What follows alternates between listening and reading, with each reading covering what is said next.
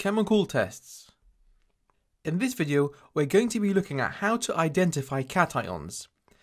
These are positive ions such as sodium, potassium, and calcium. There are three different methods.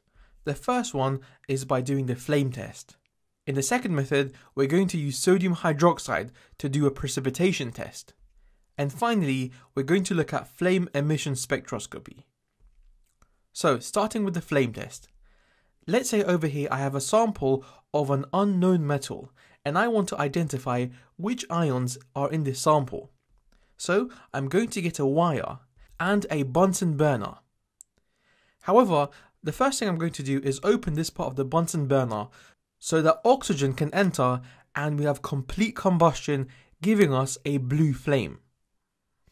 Now, before we place our wire into the sample, we have to make sure that it's clean. So, we're going to dip it in some dilute hydrochloric acid and then place it over the blue flame until there's no more colour visible. This will remove any previous metals that were on the wire as an impurity. Now we're ready to take a sample and place it over the blue flame of the Bunsen burner. Depending on the colour, we can identify which metal is present in the sample. Now this test will only work if we have a single element in the sample. It will not work for mixtures, because if we have different metals, then they will mask each other, and as a result we will not be able to identify correctly which metal was present. So here are the colours that we have to know. Copper gives a green flame, sodium is yellow, lithium is crimson, calcium is brick red, or you could say orange/red, and potassium is lilac. And here's a good way that you can memorize the colours. Copper G ate soy and crashed his little crimson car into pots of lilac. So, copper is green, sodium is yellow, lithium is crimson, calcium is red, and potassium is lilac. Okay, moving on to the second test, using sodium hydroxide to identify cations. Let's say over here we have a sample, but we're not sure which cation is present. It could be any of these three, or maybe some of these three. To find out, we're simply going to add sodium hydroxide into the sample of the cation, and we should get a precipitate. The precipitates will be coloured, and then we can use that to work out which cation was present.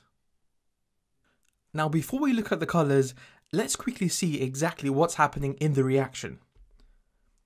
So let's say in our sample we have iron 2+ ions. We're going to be adding hydroxide ions. This comes from the sodium hydroxide. The iron 2+ and the hydroxide ions react together to form a metal hydroxide. And we can see that because it's a solid, it means it's going to be insoluble, and therefore will form a precipitate. What we have here is an ionic equation. And you can be asked to write the ionic equation for different reactions with sodium hydroxide. But don't worry, there's an easy trick to it. But first, let's make sure it's balanced.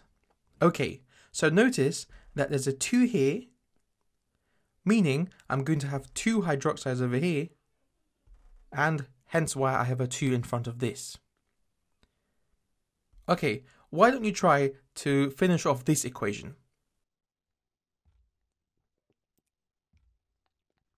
And this should be the answer. Copper 2+ reacts with 2 hydroxides to make copper hydroxide, which has a small 2 at the bottom. And it's the same for magnesium, it's a 2+, and also the same for calcium. However, with iron 3+ and aluminium 3+, it's going to be a bit different. So when they react with hydroxide ions, there's going to be a 3 at the bottom of the OH on the formula. And don't forget to put a 3 in front of the hydroxide. So now that we know the equations, let's look at the colours that we have to memorize. These are all of the colours for the different metal hydroxides. However, there's one more special rule. With aluminium hydroxide, currently it's white. However, if we keep adding sodium hydroxide, it will go colorless. And this is the only one that does that. Flame emission spectroscopy. So again, we have a sample of an unknown metal ion. We're going to place the sample in a machine called a spectroscope. Once the sample is in the machine, a flame runs through it and we get a line spectrum. Here's what an example of a line spectrum of calcium would look like. And here's one for potassium. Now you don't have to memorize where the lines go or explain why it happens. However, the reason the lines are different is to do with the electronic structure. We know that every single element has a unique electronic structure, and therefore they will have different lines in their line spectrum. With flame emission spectroscopy, if the concentration of the ions is low in the sample, then the lines will also be dimmer. So this is what it would look like for a low concentration, and this is what it would look like for a high concentration. But remember, the lines will still be in the same place. Okay, let's try an example question on flame emission spectroscopy. Here we have 5 different line spectra of 5 different metal ions. And over here, we have a mixture of 2 metal ions in one sample. Use the 5 spectra above to identify which 2 metals are in the sample. So basically, all we have to do is match the lines. Now, to make it easier, here's a trick. Why don't you look for the lines that don't appear in the mixture? For example, we can see potassium has a line over here, but it's nowhere to be seen on our mixture, meaning potassium is not in the question. Also, lithium has a line over here, and the line is not in the mixture, so we can also ignore lithium. Also, there's a line here for copper, but there's no line in the mixture, so copper is not involved either. Since the question says identify the 2 elements, that means it must be calcium and sodium, and if you look, all the lines will match up. Okay, to finish off, we're going to do a comparison between the flame test and flame emission spectroscopy. So, both of them can identify ions.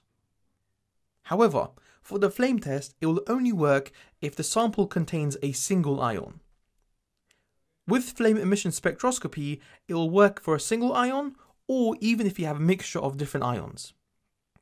Also, flame emission spectroscopy is an instrumental method, which means that it's going to be more sensitive. That means it will work even with smaller concentrations. It's rapid, so it will take less time to get the results. And accurate, meaning it's not likely to make a mistake.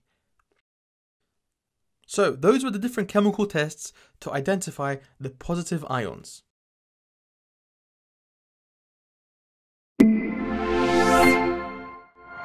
Hey guys, if that video helped you, support our channel by liking, subscribing and sharing it with your friends. And more importantly, if you still have questions, drop a post on our forum at ExamQA.com, where I will personally be there to help answer your questions. Mohammed signing out.